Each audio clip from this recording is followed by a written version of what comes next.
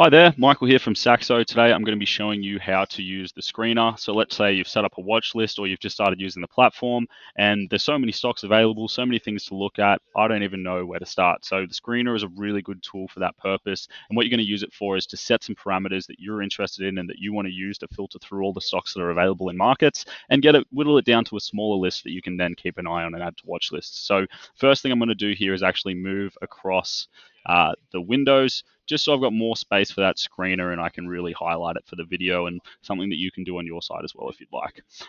First, we're going to look at the sorted by. So this is literally just showing us how the stocks are going to be ordered. So right now they're ordered by market cap, and it's actually set to the ASX just for your reference, which is one of the features of the screener. But here you can set it by popularity, dividend yield, price earnings, sales growth, and a number of others.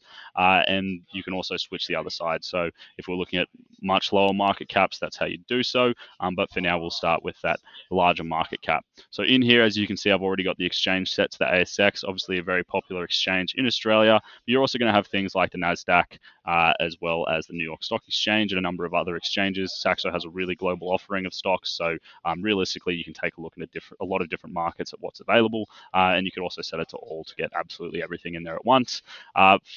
Moving on, we've got sectors. In here, you've got much more broad categories, so you're looking at your technology, your energy, your finance, and then moving down to industries, you've got much more specific. So you can see here accessories, retail, moving down computer systems, computer peripherals. It's when you've got your sector idea, or you just want to look through industries, what's available, and find out companies in something that you're actually interested in and see what's there.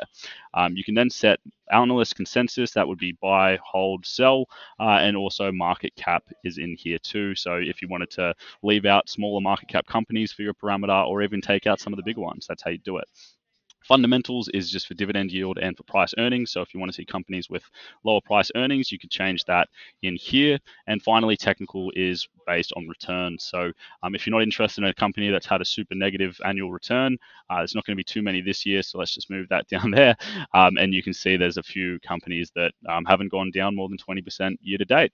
Once you've created this watch list, you can actually save it as well. So I could press save, and that would actually allow me to give this watch list, this screener a name. We'll just call it screener 1.